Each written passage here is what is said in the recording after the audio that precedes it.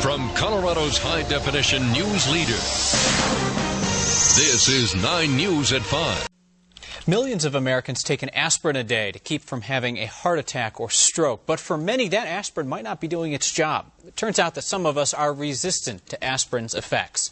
As 9 News medical reporter Dr. John Torres shows us, a firefighter named Bob Baker found out that he'll need more than just a baby aspirin to stay healthy.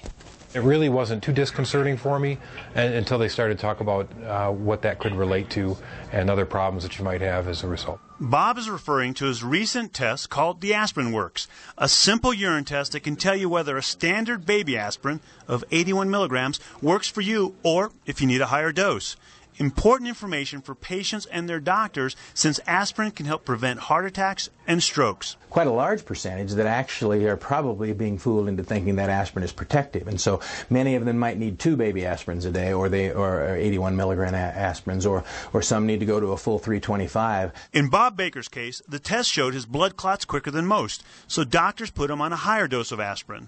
Now, although his high clotting factor could save him on the job as a firefighter, it could also lead to more heart attacks and strokes. They did tell me that I had an unusually high clotting factor in my blood, which is good if you get injured, but not so good for day-to-day living. Dr. Boone recommends this test for most patients that need a daily aspirin. If I was a person that had higher risk, worse family history, if I was getting older, if I was in the age range that really needed the aspirin to work effectively, then I would get a test like this AspirinWorks test. This is Dr. John Torres, 9 News.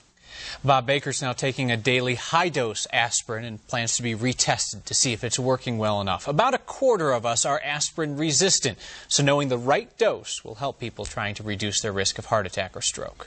Starbucks has found itself in the middle of a growing debate over gun laws.